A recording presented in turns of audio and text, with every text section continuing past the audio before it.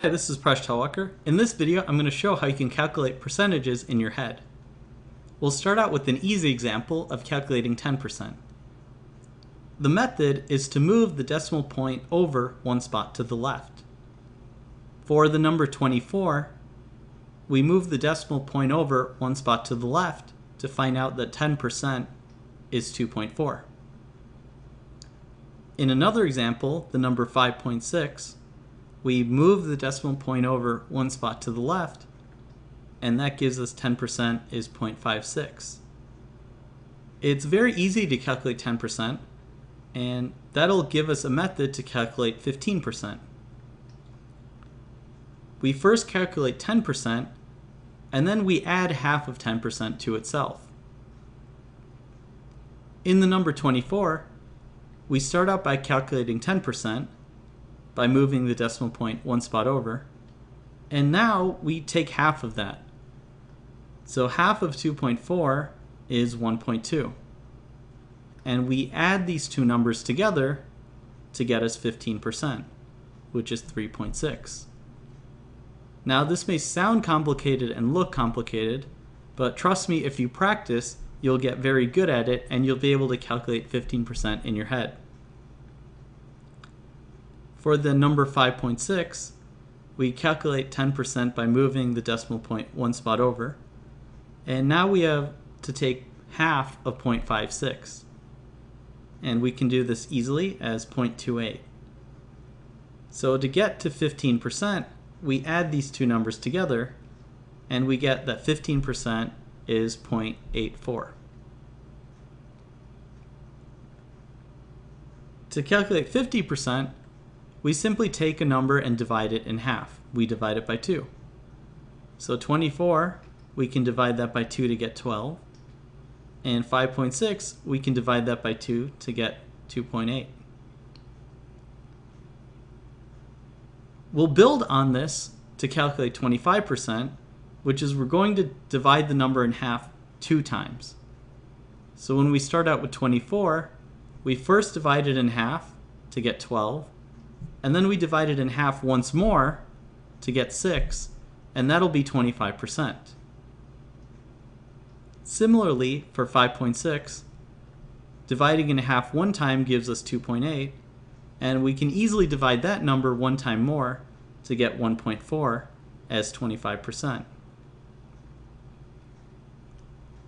Combining these two methods, we can calculate 75% by adding 50% and 25% together. So what's 75% of 24? We first calculate 50% by taking half. Then we calculate 25% by taking half once more. And to get to 75%, we add these numbers together. 12 plus 6 is 18. We do the same thing for 5.6. Half of the number is 2.8. We take half of that number to get 1.4. And to get 75%, we add these two numbers together, which is 4.2. 60%, to calculate 60%, we're going to build on a couple of the things we've done already. We need to calculate 50% and then add that to 10%. So to calculate 60% of 24, we first calculate 50%, which is 12. Then we calculate 10% by moving the decimal point over. And we add these two numbers together to get 60% is 14.4. For 5.6, we first calculate 50% by taking half. Then we calculate 10% by moving the decimal point over. And finally, we add the two numbers together, so we get that 60% is 3.36. For 40%, it's a very similar process. We calculate 50% and then we subtract out 10%. So our 50% and 10% are going to be the same numbers, but in our final step, to get to 40%, we subtract the two. So we get that 9.6 is 40% of 24. For 85%, this will be the most complicated example we're doing. we're going to calculate 15% and subtract that number from the whole. So how do we calculate 15%? First we calculate 10% by moving the decimal point over. Then we take half of that number.